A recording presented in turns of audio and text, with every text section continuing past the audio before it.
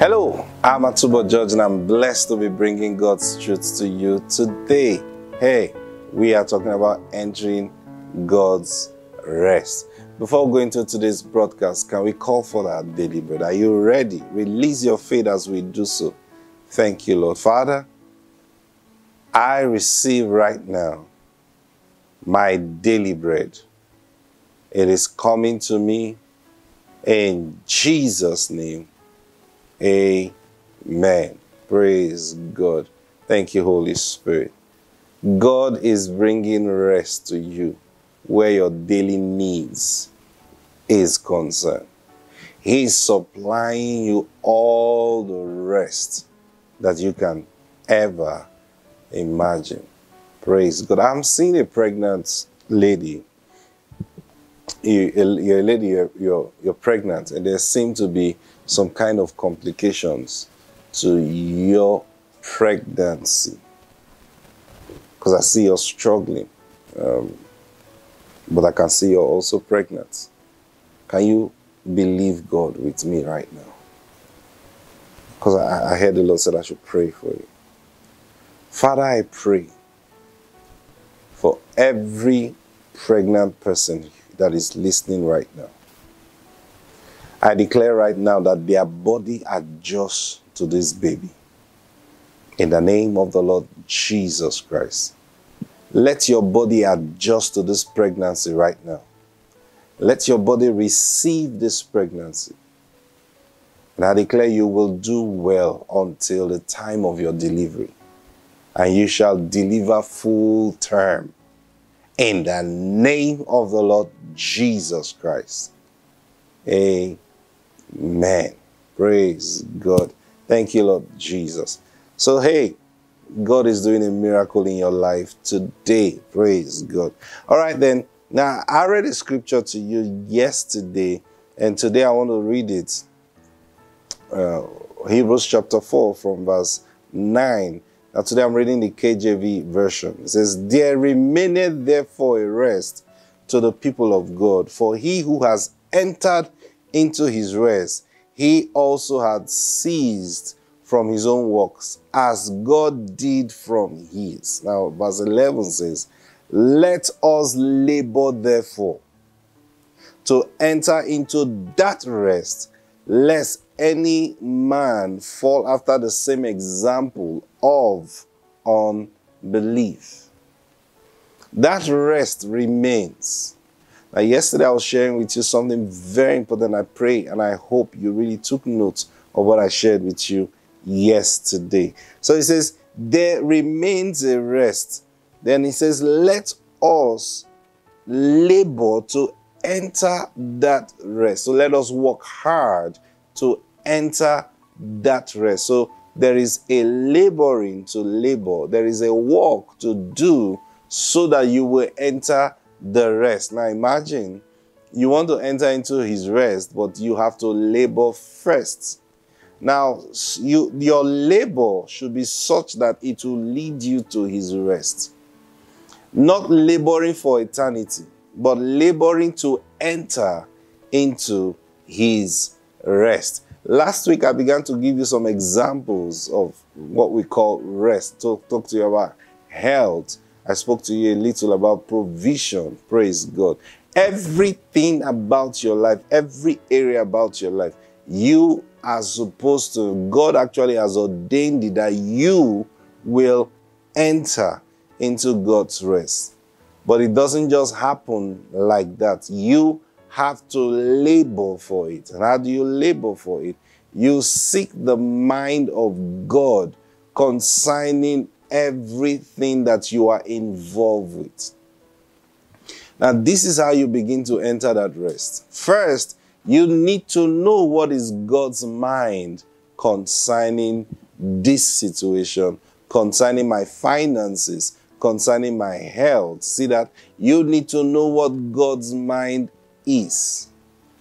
Now, I shared with you yesterday about, being led by the Holy Spirit because it's very, very important. You remember when the children of Israel left Egypt. Now, this is so amazing. God's agenda was to lead them into his rest. Now that's what they miss when God says, I swore that they shall not enter into my rest. This is the reason they left Egypt. They left Egypt, and God's intention was to take them into his rest. Now, there was the physical promised land that they were supposed to enter. But beyond the physical promised land, there was also a rest for them when they get to their destination. Now, that rest can be compared to the kind of rest that God did on the seventh day. That's what the scripture is telling us. Now, because they could not flow with God, they walked in unbelief. So God got to a point where he had to swear that, you know what, these guys, there is no point. They will never enter into my rest. He said that. So that's why he's saying that rest, the promise of that rest still remains. Question is, who is going to enter? Are you going to enter? I shared a lot of things with you last week and previous week. It says, if you will hear his voice, if you will hear his voice, do not harden your heart, like in that day of vexation or provocation. But rather submit your heart to him when you hear, so that he will bring you to the place of rest. Now you see, you remember when Moses sent out the 12 spies to go spy the land. And they went, 10 of them saw a negative picture about the land, but Joshua and Caleb saw a different picture about the land. They saw the same things, but 2 of them had a different understanding of what they saw. Because Joshua and Caleb believed that God wanted to give them rest where that land is concerned. Now, there's something about being led by the Spirit of God I want to bring to your knowledge again today. Sometimes people feel, oh, because God is leading me, I will never have any issues at all. Now, you are wrong. You see, the leading of the Spirit of God doesn't stop challenges from coming your way. Why the Holy Spirit leads us and let us know he's leading us is to help us overcome the challenges that are going to show up on our journey. As for challenges, they will surely come. God brought the children of Israel out of Egypt. Now remember, he didn't just let them to find their own way. He gave them an angel to follow them in the daytime and also in the nighttime. And pillar of fire by night, pillar of cloud by day. That was an angel. Now, the angel led them out of Egypt. Guess where the angel led them to first? The Red Sea. And Moses parted the Red Sea. Guess the next place the angel led the angel, pillar of cloud by day and pillar of cloud by night, led them to? Bitter waters. Think of all the battles he led them through.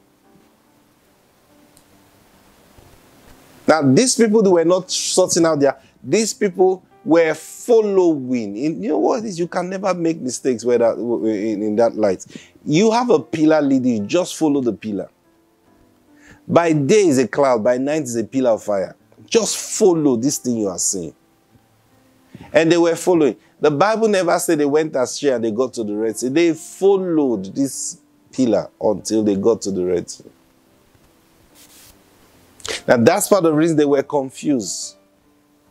Why would he lead us here? Then they began to complain and they began to complain and they began to complain. Because they were wondering, how did we get here? Being led by this pillar of cloud and pillar of fire. But those are one of the experiences also God used to check to know what was in their hearts. And every opportunity God gives to these guys, they just flop it. So now he's telling us, let us labor, therefore, to enter that rest, lest any man falls after the same example of unbelief. See that? It is ruled by unbelief. Unbelief is what is working in in those who failed to enter. What do you mean unbelief? Will God really do what he said he would do? Now, I don't know what God had promised you before now. It is left for you to believe him and follow his guidance. God can speak to you concerning your finances. God can speak to you concerning your marriage. God can speak to you concerning your health. God can speak to you concerning your children. How do you enter his rest in all these areas? I'll tell you. First, what is the promise that he has made? Now, you can know that promise first as a corporate promise before you even start talking about as your individual promise. Corporate promise is, okay, I go to church. Or I'm a Christian.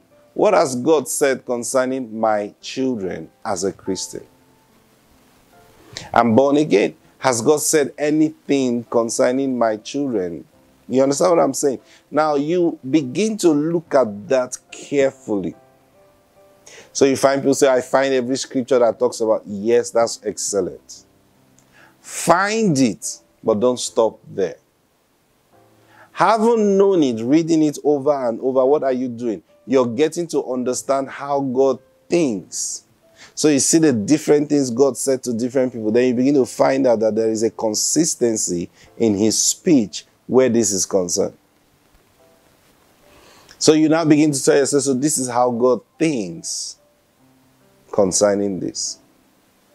Knowing that, you can now approach him and begin to pray. That's when your prayer begins. Father, what are you saying to me concerning this matter? I already understand your thinking. I already understand your thoughts concerning it. For example, like Jeremiah told us, I know the thoughts that I think towards you. They are thoughts of peace and not evil. Thoughts to give you welfare, to bring you to that expected end.